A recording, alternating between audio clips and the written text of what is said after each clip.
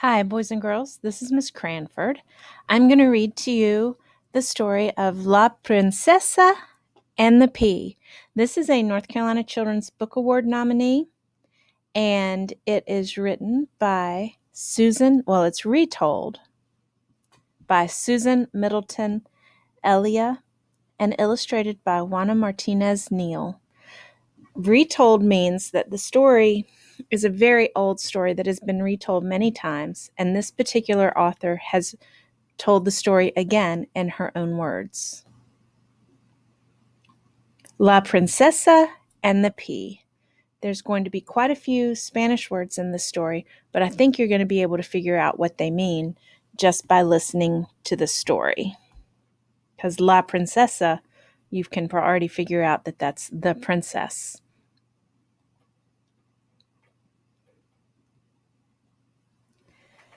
There once was a prince who wanted a wife, but not any niña would do in his life. His madre was picky. She hoped for perfection. The prince was so lonely, in need of affection.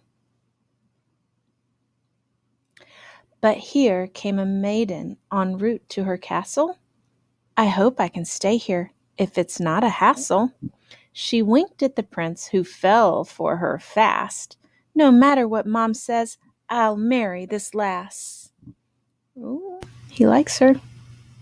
The prince said, come in, but his mother, La Reina, decided to test her.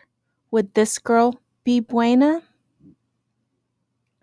Mama sneaked away to the royal jardin, which is a garden, and she found a small pea that was fit for a queen. She guarded the pea pod and took up the stairs. If this girl is worthy, she'll feel that it's there.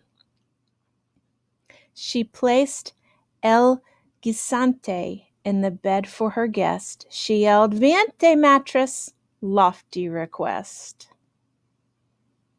The queen settled in with her box of bombones, while lots of strong workers came in with colchones. Uno was suave, dos was pequeño, tres was muy grande, cuatro un sueño.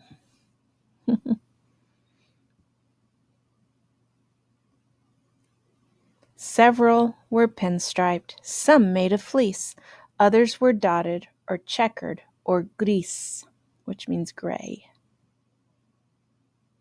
The queen ate her treats, the bed was stacked high, and right when they finished, La Niña came by. Here is your cama, a place you can sleep. Thanks, said the girl. I won't even count sheep. Can you see the tiny little pea right there? Look at that guinea pig. That's pretty cute. Meanwhile, El Principe practiced I-do's.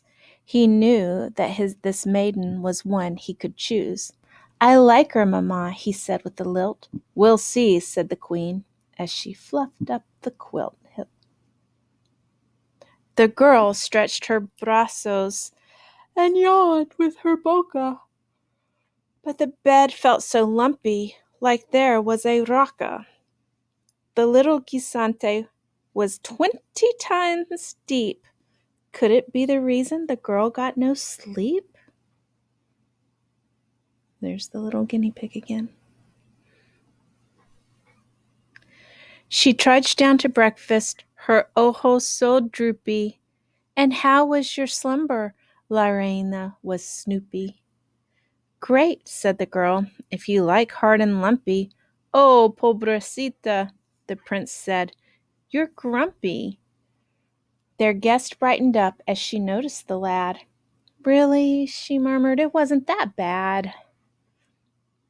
Aye, thought La Reina. How'd she detect it? Is she a real princess? I think I suspect it. She signaled her son that the girl passed the test. Drat, she had managed to stave off the rest. She has a cat on her head. A grumpy cat on her head. The prince soon proposed with a golden anillo. They married that week in the royal Castillo, ring and castle. The queen kept her promise, and through a big boda, the bride wore a wedding gown, stylish de moda. Accepto, accepto, they both said I do. And still to this day, the queen has no clue. The prince had put pitchforks and stones in La Cama to help his true love pass the test of Queen Mama. Look at the guinea pig. The prince and his bride had hijos, children galore, one for each mattress, and then had no more. That was pretty funny. There's the guinea pig again. Again, this is a North Carolina Children's Book Award nominee, and this is one of the many books that you're going to get to choose from when E.M. Yoder votes for our favorite North Carolina Children's Book Award nominee. This is La Princesa and the Pea.